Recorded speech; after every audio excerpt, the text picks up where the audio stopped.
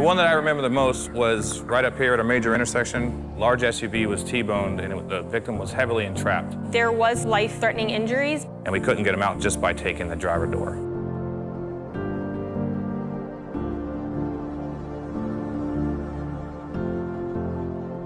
We are at the South Daytona Fire Department. Very small but very busy. We run over 3,000 calls a year. We actually work on a very tight budget here. A portion of every purchase of Firehouse subs go to and help out the smaller department like ourselves. Small departments need this kind of stuff because it's not in the budget.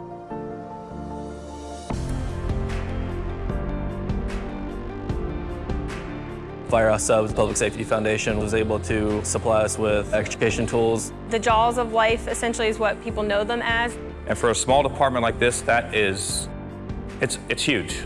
Up until then, we had equipment that was over 20 years old.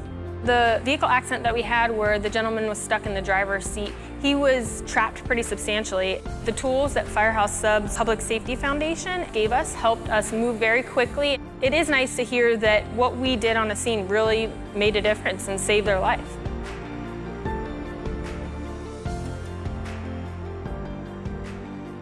Here at South Daytona Fire Department, we truly thank each and every one of you who eat at Firehouse Subs. It really helps out fire departments like mine all over the country. It really does save lives.